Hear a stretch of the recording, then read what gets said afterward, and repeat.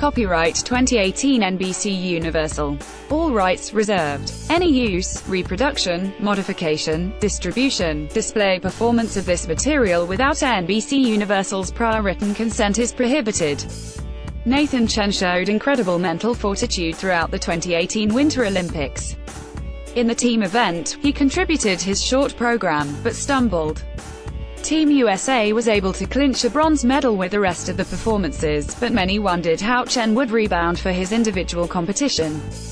He dug himself into a hole, down in 17th place, after struggling in his short program. But his free skate will go down in history. He beat the rest of the field in the free skate by 8.91 points, became the first man ever to land 5 clean quads in an Olympic free skate, though he attempted 6, and rallied for a 5th place overall finish. All of that can take an emotional, physical and mental toll on an 18-year-old with a bevy of corporate sponsors making his Olympic debut.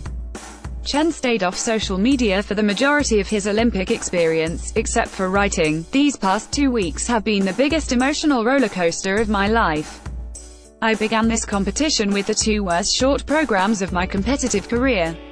I couldn't believe what happened, and my confidence completely dissipated. If not for the hundreds of messages of support from all of you, I never would have been able to bounce back and lay down the long I did here.